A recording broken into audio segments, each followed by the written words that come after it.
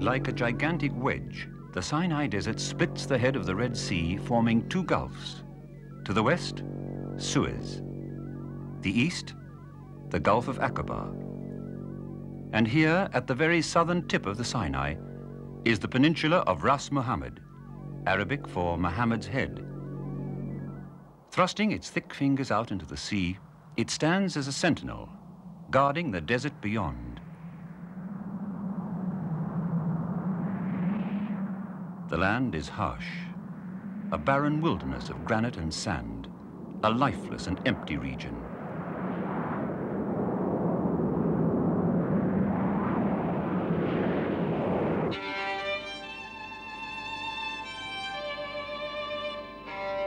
Beginning a few inches beneath the surface is a rich mosaic, vitally alive and constantly changing.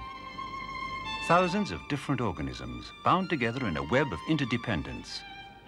Brilliantly hued, each color significant, each pattern vitally important to survival. Around Ras Muhammad, the marine creatures have created an ideal environment for themselves where form and adaptation have reached perfection. Here, a natural balance exists. From the smallest microorganism and tiny fish, through huge schools of barracuda, to the hammerhead shark. Krov and Ann Menuhin spent nearly a year at Ras Muhammad. For them, it was a unique opportunity to have the chance to stay for so long in one place. At first, just the size of the area was a daunting prospect. But as they explored, there began to emerge a magic quality about Ras Muhammad and the seas around it. The reef was the focal point, and each dive became a surprise, for there was always something new. This, then, is the story of their stay and their discoveries on the reef.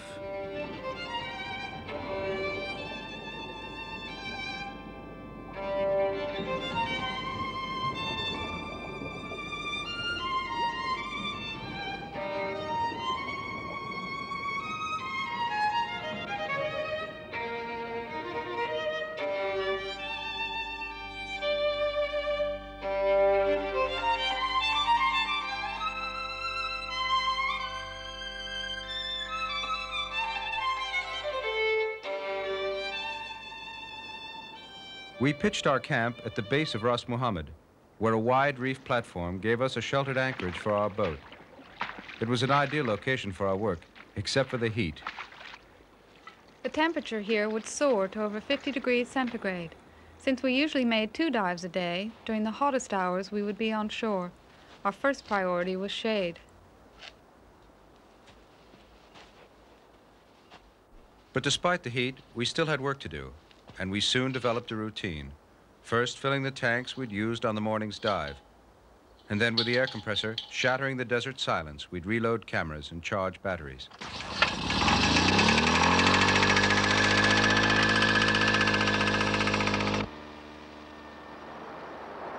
All around the Menuhin's camp was evidence of old sea levels and coral reefs over 2 million years old.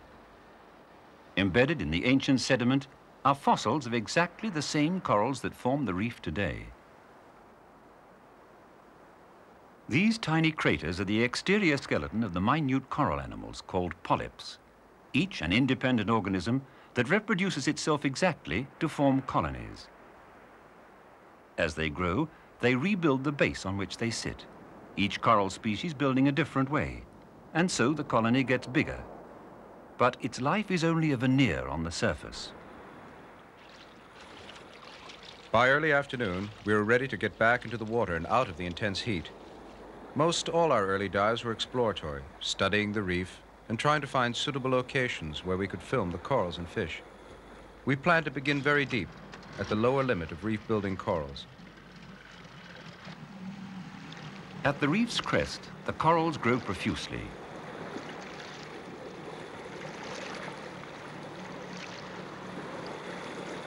Most of the reefs here are the fringing type, which follow the contours of the land as it drops away into the sea, in many cases vertically.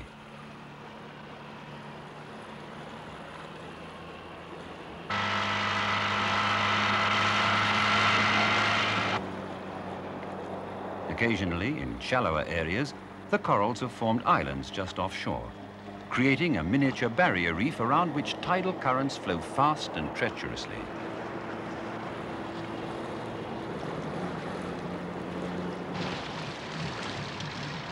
Within sight of Ras Muhammad, the bottom is over 2,000 feet deep. Out here, the surf is almost constant, having run unchecked for over 1,000 miles. Certainly not an ideal place for small boats.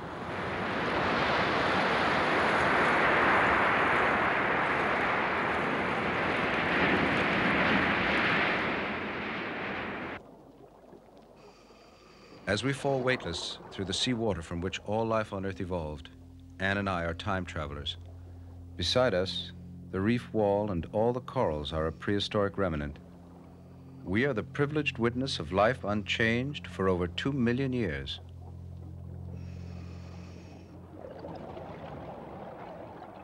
To one side of this canyon lies all of Arabia and the Middle East. To the other, Africa.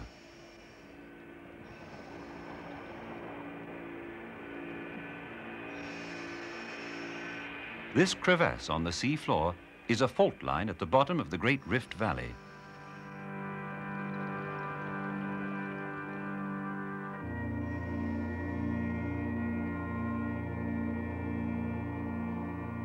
I'm deeper than I've ever been before. The water cocoons me. As I go deeper, my powers of reasoning give way to a gentle euphoria. The depth takes me further away from the world I know with each meter.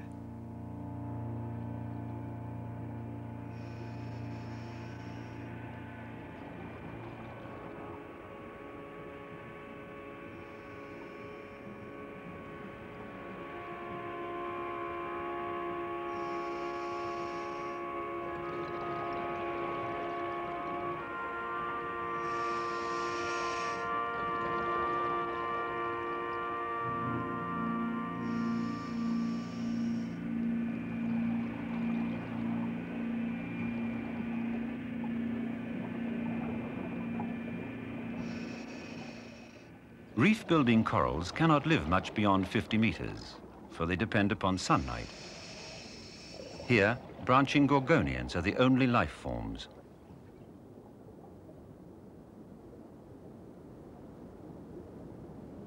At 86 meters, the deep sea will not tolerate us for long. Almost as soon as we've reached the bottom, we must begin our ascent.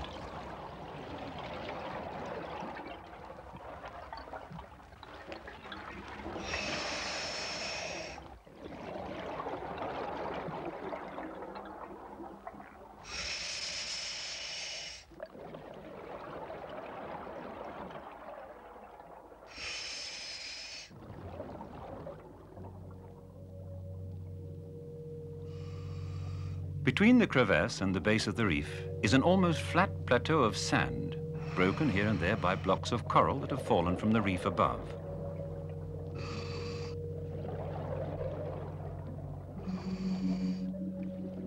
It's curious that in artificial light, these corals are so beautifully colored, like this alcinarian, a soft coral.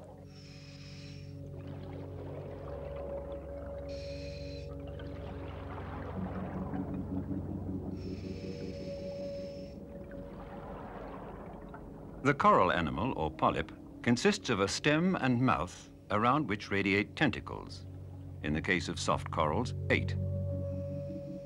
It's no wonder these corals were initially considered plants. This daisy coral would have to be a plant swaying with the current. Even knowing it to be an animal and a carnivore, I still find it hard to believe. There is a major difference, though, between the alcinarians and the corals that actually construct the reef. Reef builders have 6 or multiples of 6 tentacles and secrete a hard limestone skeleton that is the basic construction of the reef. Here, the polyps are extended, feeding. But as Krov's hand passes over them, they retreat into their limestone base, a protective move, for they are the principal food of some reef fish.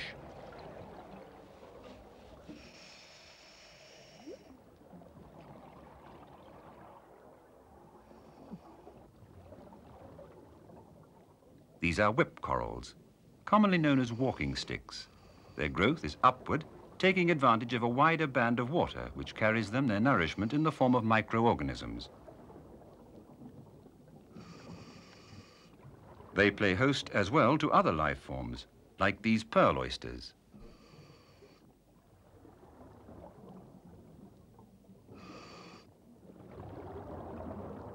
To me, the grouper is the patriarch of the reef. Down here in these caves, he looks sinister and threatening, but I know he's mostly bluff. As soon as he sees I'm not going to move, he drifts away into his lair.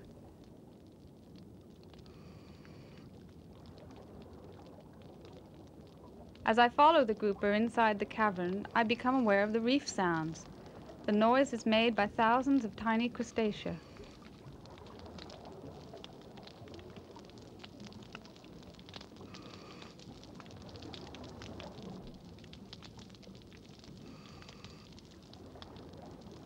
The deep reef caves are full of sponges, like this pipe sponge, which circulates water through its central cavity, filtering out its food.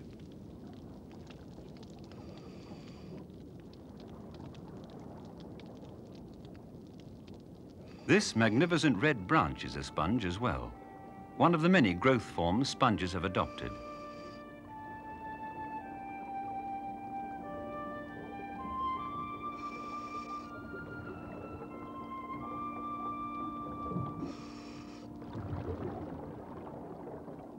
As Anne swims slowly up the reef, she comes across the most dominant feature of the deep reef landscape, a huge tree of black coral. Though reddish in the lights, its stems are a deep black ebony when brought to the surface. Because of its beauty and rarity, it has become very valuable. Our dive was over, but lingering in my mind is the color and diversity of what we've seen. It seems an evolutionary miracle that out of necessity, nature should have made so much beauty.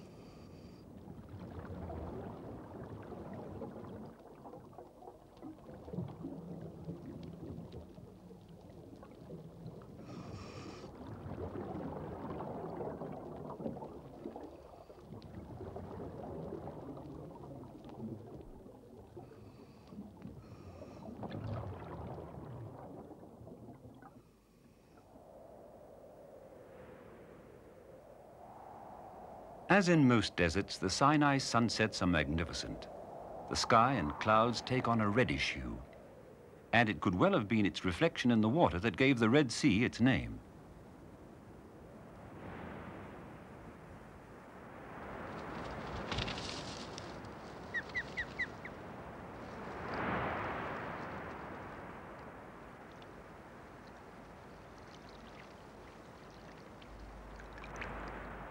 Ospreys thrive in this remote area, and this particular nest was not far from Krov and Ann's camp.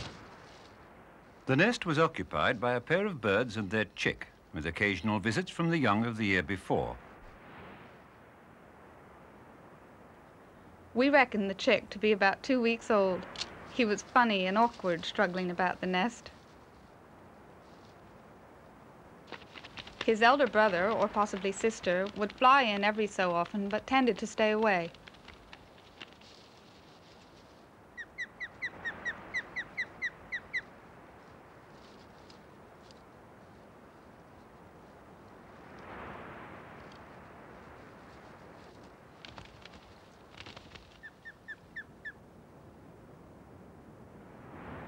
If we approached, they would fly away, leaving the chick. He'd adopt his frozen, I'm hiding posture.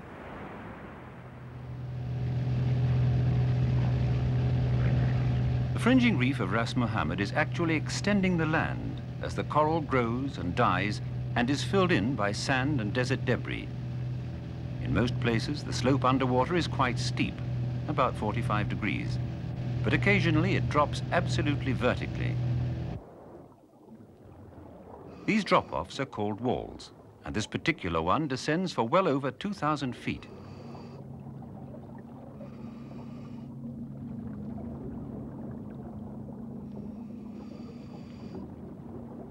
All along the side of the wall is a veneer of small fish, venturing out only that distance which will allow a quick retreat back into the wall crevasses should a predator appear.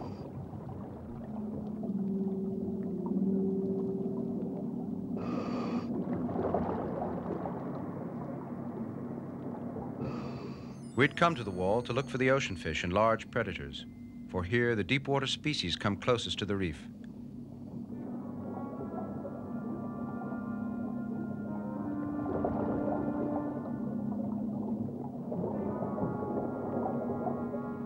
Swimming out into the blue is a strange feeling. Once I'd lost sight of the wall, I had no reference points, no up or down. It must be very similar to being in outer space.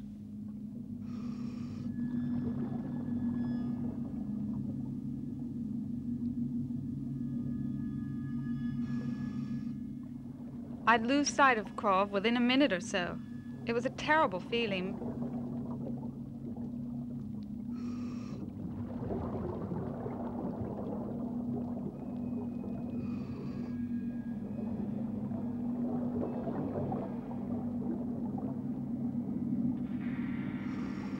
One of the most common species of ocean fish we saw were the jacks. They'd come in at this time of the year to mate, the males turning gradually black to make their sex more visually apparent.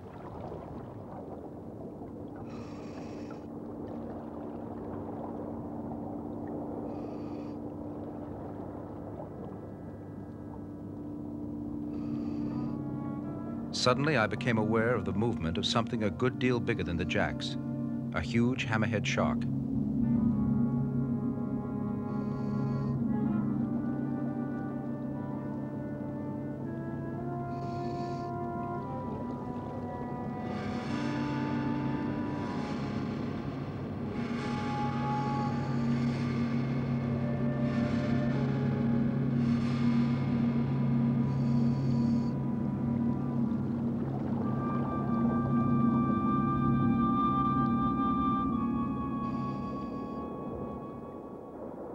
Instinctively, I felt no danger from this creature. My natural fear of sharks was somehow overcome, not by an effort on my part, but by sensing automatically that he posed no threat to me. What telegraphed this? Was it his movement or some more subtle communication?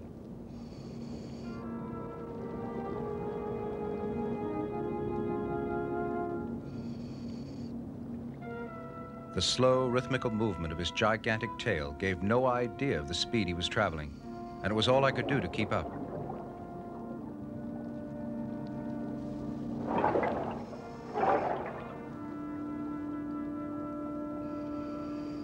That Ann and I had come to a very special place, I no longer doubted.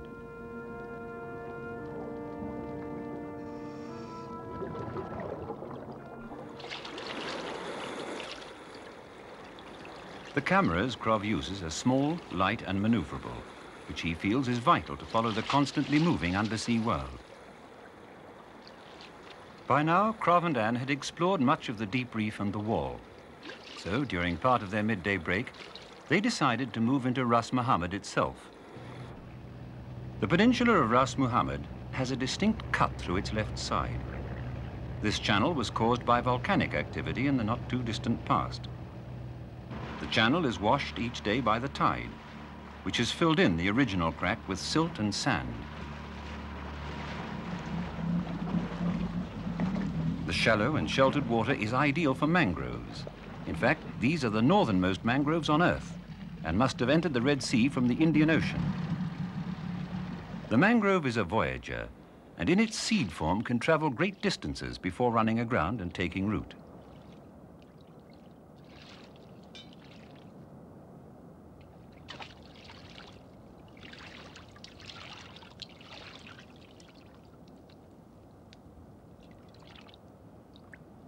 These are recently established roots, and are the last place shorewards that sponges and corals colonize.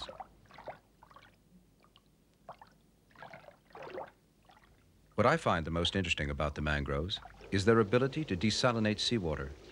The salt comes out on the leaves. Perhaps sometime in the future, that tiny molecule of DNA commanding that process could be incorporated into crop plants like rice, which could then be grown in salt water. If so, the mangroves could very well be the sea's most precious gift to man. For Krov and Ann, the principal job was diving.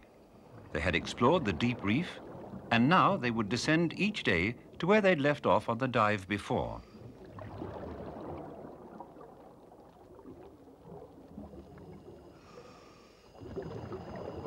school of Naso, like a child's drawing of fish swim by. At 40 meters, Krov's lights illuminate the base of a giant sea fan, a species of gorgonian. Here on the reef, many organisms take advantage of shelter provided by another, like this red sponge, or the candy-striped hawkfish, blending in beautifully with the sea fan.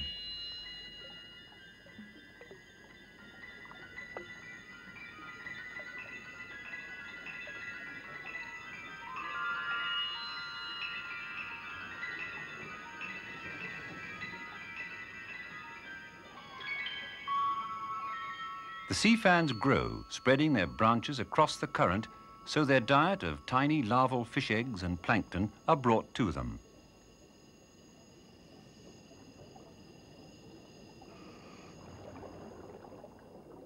This is the great porous skeleton of Acropora, known commonly as umbrella coral.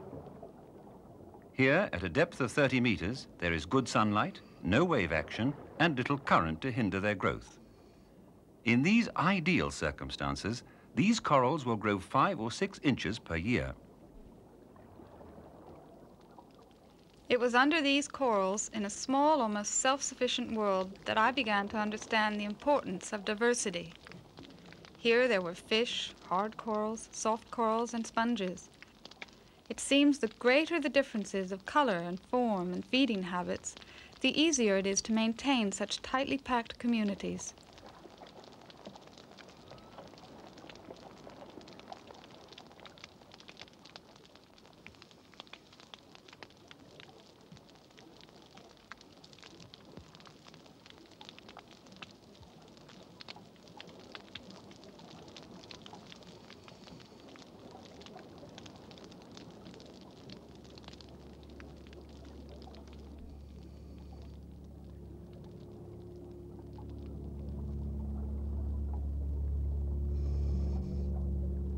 The Acropora were destined to show us more about the reef than any other type of coral.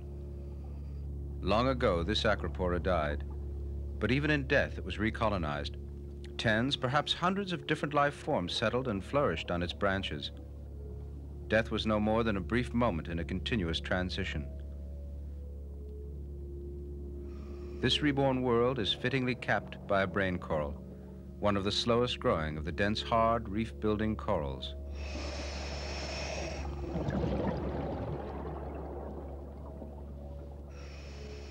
To keep the surface clean, the coral polyps secrete a mucus, which picks up sand and silt and carries it away.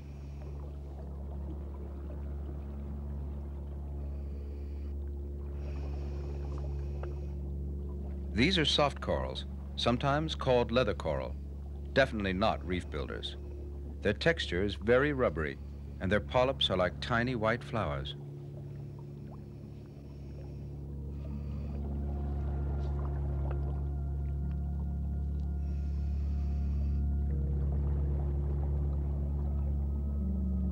Potentially the greatest natural danger to the corals is the crown-of-thorns starfish. These have destroyed vast areas of Pacific Ocean reef, but here they appear to live in balance with the rest of the life.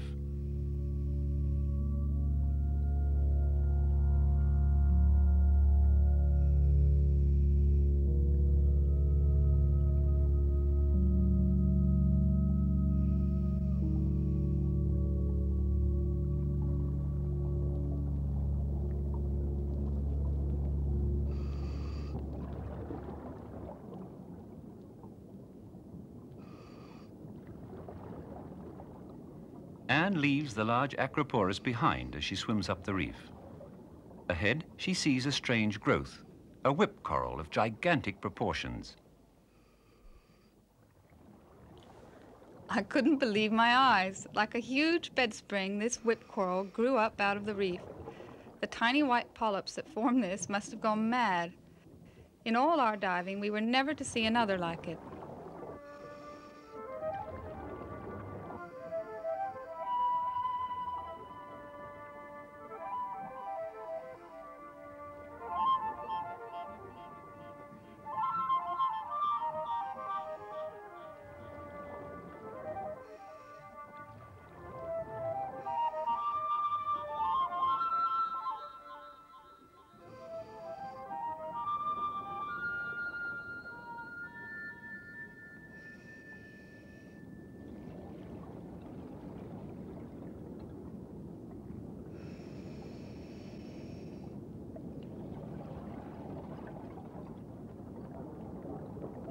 As Anne continued up the reef, she found the remains of an ancient shipwreck. There, lying on the bottom, was an anchor and a large storage jar, an amphora. I had no idea where it came from or how long it had been down. What was surprising was the lack of coral growth. Usually, coral quickly colonizes new habitats. The only incrustation was this sponge.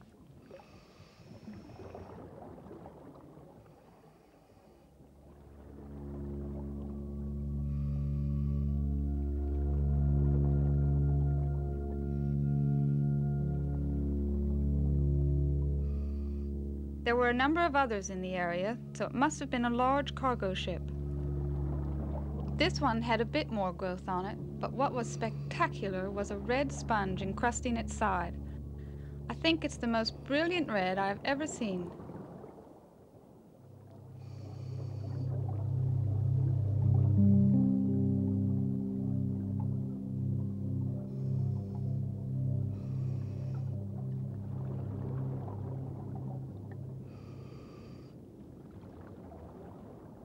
Pillars of coral have grown up all around the amphora.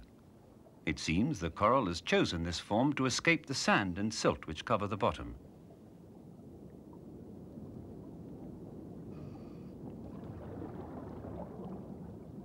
Each column is a microcosm of reef life.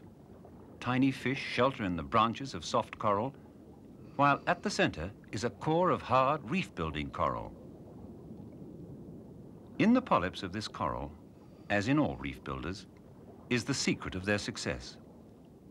Millions of years ago, perhaps by accident, a microscopic plant found its way inside a coral polyp. The plant used the waste products of the coral and had shelter, and in turn gave the coral food and oxygen. Thus, a mutually benefiting relationship was formed.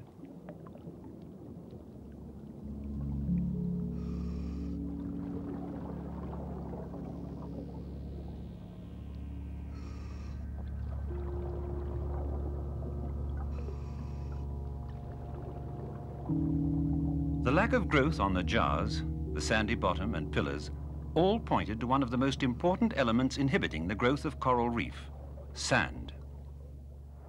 Some places along the coast, the sand comes to the water's edge and causes a sterile area. Even in places without much direct contact with the sand, we'd seen how coral needs to secrete a mucus to protect itself. We were curious to see where the sand came from. The origin of the sand was here in the high granite mountains of the Sinai. Over the ages, the granite has been eroded, the mica chips, the basis of the sand, blown north to what was once a flat rock plain. The sand arrived and formed dunes. Then, over millions of years, sea covered the dunes, impacting the sand and then receded, only to repeat the process time and again. For that reason, there are these layers, each one a chapter of a geological book going back into the dawn of time. Today, these sandstone cliffs are eroding. The erosion process begins when movement in the earth breaks off huge chunks. These pieces are then set upon by wind and occasionally rain, deeply etching the surface, carving beautiful patterns and tunneling elaborate galleries.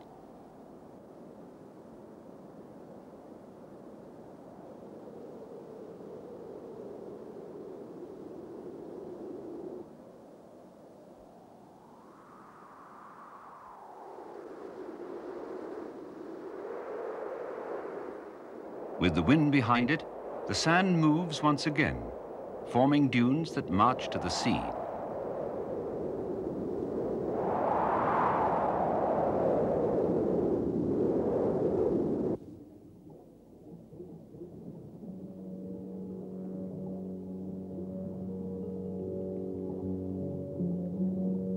Once underwater, the sand that had traveled from the center of the Sinai mixes with the sand that is the product of coral erosion and the waste matter of coral-eating fish, where it forms a habitat of its own, with animals specialized to live in it and from it. The triggerfish is one of the most visual users of the sand habitat.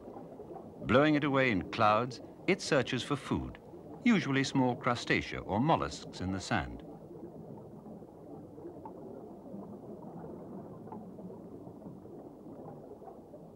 Triggerfish have an evil disposition.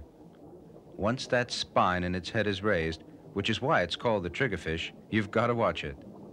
Those jaws can crush coral, and when he's annoyed or feels he's being bothered, he doesn't think twice about using them on a diver.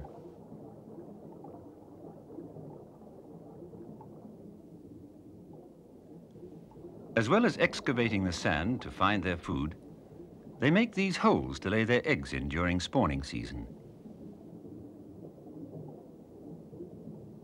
The reef is a huge place, and many of its larger species are quite elusive. So when I came across these two ribbon-tailed rays mating, I couldn't believe my luck.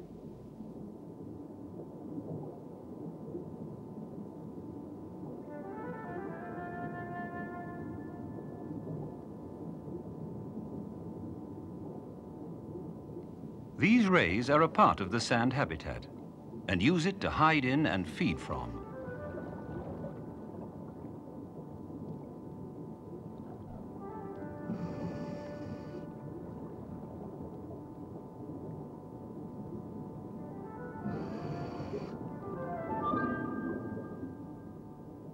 A pufferfish tries desperately to maintain his dignity in the face of an attack by two small wrasse.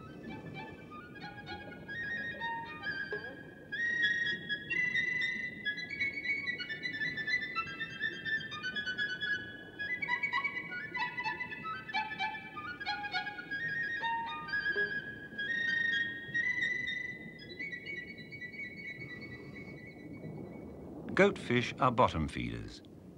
Feeling the coral and sand with their sensitive whiskers, they search out small shrimp and other crustacea that form their diet.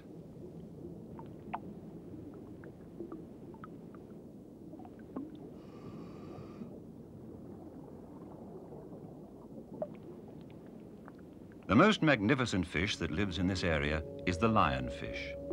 Their incredible markings are designed to lure fish towards their mouths, where they're sucked in. Their stripes are to confuse an enemy. Even the eyes are concealed by a marking, and so are the gills.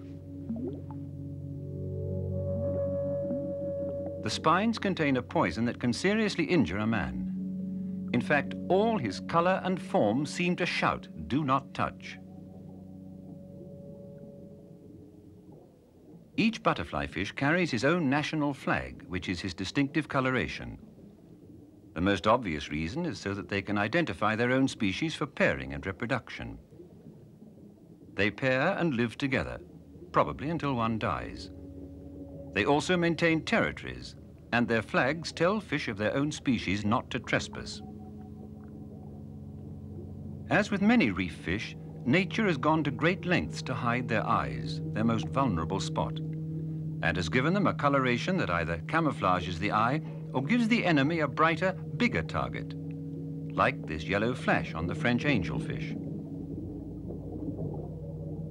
Sea anemones are directly related to the coral polyps, only many times larger.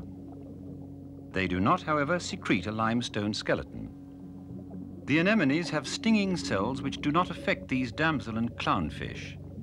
In fact, they live in a symbiosis, keeping the anemone clean, occasionally feeding it, as well as acting as bait, attracting other fish into the stinging tentacles. I love the clownfish. They're so aptly named, though I admire their courage when they attack something as large as me.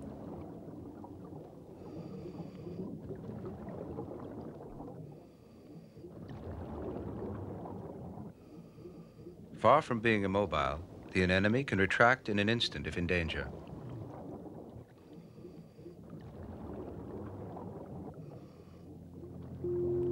The moray eel is one of the most misunderstood animals on the reef. Though he's a strong predator, and I certainly would not want to be on his diet, I've never known them to be aggressive towards a diver.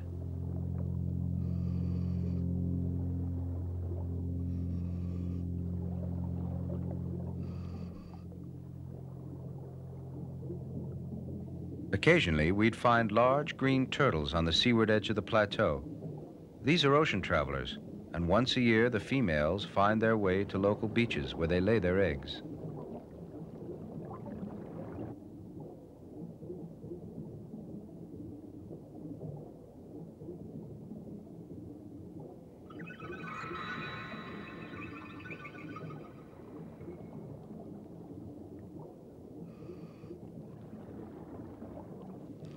Like a magnificent shower of ice crystals, these tiny glassy sweepers guard the entrance to caves and overhangs all along the reef crest. They school by the thousands for survival, the school becoming the organism. 1,000 pair of eyes are better than one, and if 1 or 100 are eaten by a predator, the whole survives. Yet each fish is a distinct individual.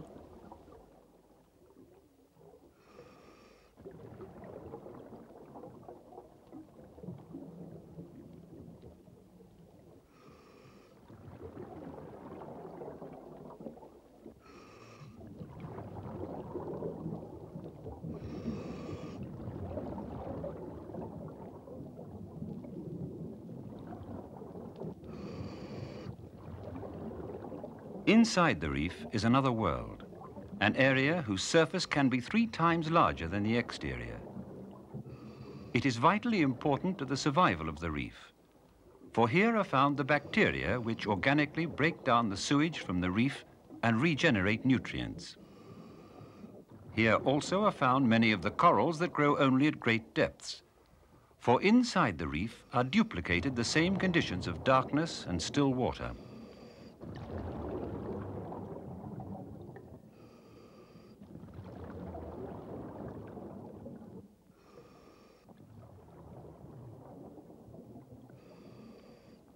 I had to be very careful of where I put my hands, for one prick from the spines of this stonefish could be fatal. They're so confident of their camouflage and poison, they hardly ever move. The fish always tend to orient themselves to the nearest surface, for here there is no up or down.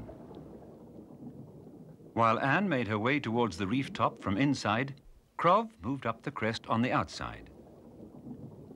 At the crest, massive corals make the most of their symbiosis with the plants that live inside their polyps and lay down huge blocks of limestone.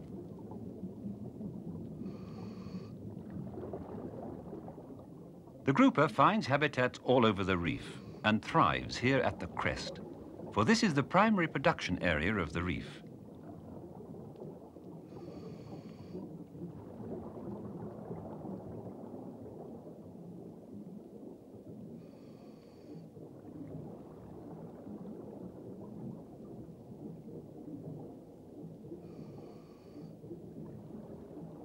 These giant clams close, not from my touch, but when I block the light. Like the corals, they too have plants inside their cells.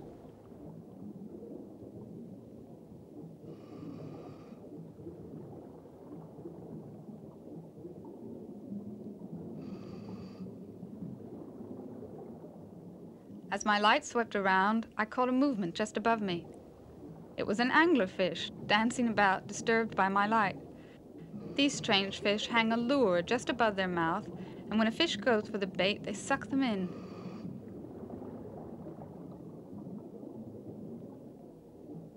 Swimming up the crest, I feel more strongly than ever that even though each of these corals and fish look like an independent entity, they are not. Each one depends upon the other for food, shelter, and population survival. The reef is a single, massive organism whose parts are less important individually than the whole. These beautiful and delicate circles of lace are the eggs of a small marine snail.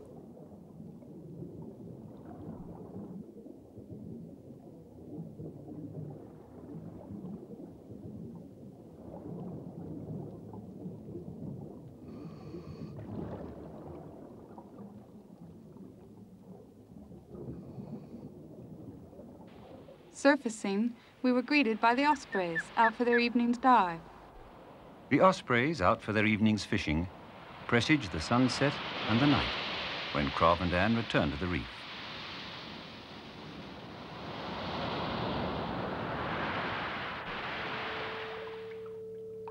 As night comes to the reef, the 2-million-year-old time machine that Krov and Ann have been traveling in during the day accelerates back into the very beginnings of life on Earth. 500 million years are covered as darkness becomes complete. When Britain and North America were covered by warm, shallow seas dotted with coral reefs, this feather star swam in the embryonic sea.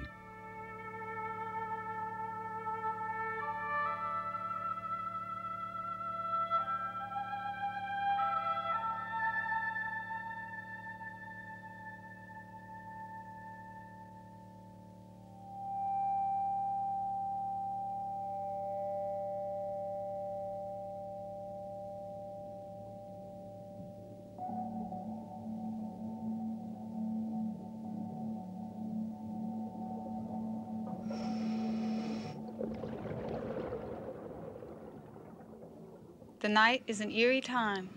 Your whole world is contained in the beam of your lamp. Most of the daytime fish are sleeping in the reef and become confused and disoriented when awoken, like this yellow boxfish.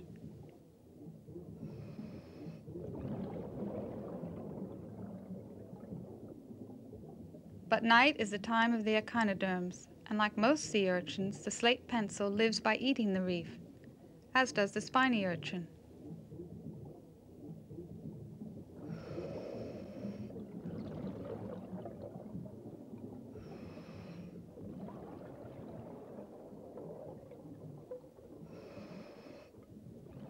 This parrotfish is so sleepy I can even stroke its back, but not for long. His instincts warning him, he blunders off into Krov's camera. One of the most spectacular night creatures is another echinoderm, the basket starfish. Incredibly light sensitive, it folds its arms the minute our beams touch it. Known as the Gorgon's head, its mass of sticky tentacles spread in the current, trapping the microplankton which it feeds on.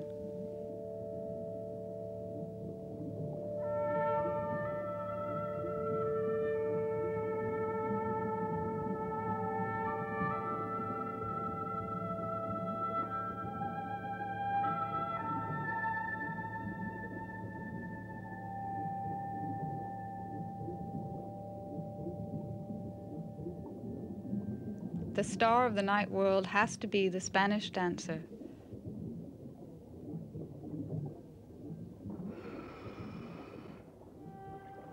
This is a mollusk without a shell, a nudibranch.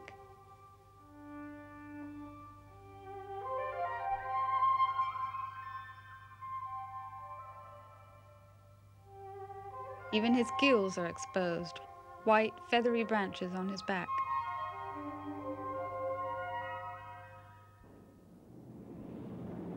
These are the Straits of Tiran, a few miles from Ras Muhammad, and are in constant use by a variety of ships, including supertankers. This ultra-modern 6,000-ton ship missed this channel marker by 150 meters, smashing up on the reef at 19 knots. In order to trim for the best speed with her load, she was traveling with her bow high. For this reason, she rode up on the reef, causing both the reef and herself only superficial damage.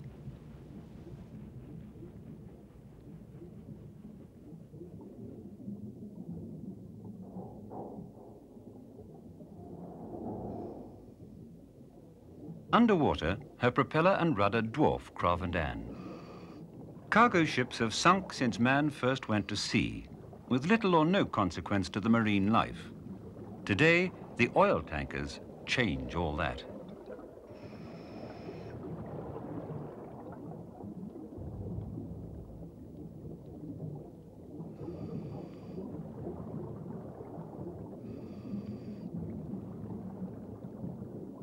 Directly below her grounded hull lay the cargo of another ship that had made exactly the same mistake. But far from damaging the reef, the reels of wire that made up the cargo have become a new habitat to be settled by all the reef organisms.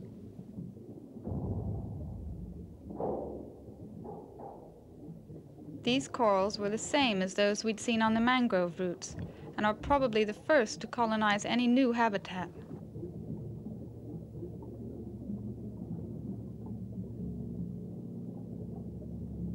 Not far away was the wreckage of a steamer that had gone down 60 years ago.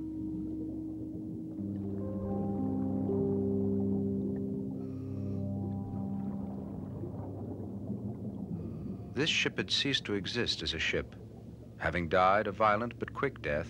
Now it lives again in another form. It's become a habitat for the thousands of living creatures that make up the reef.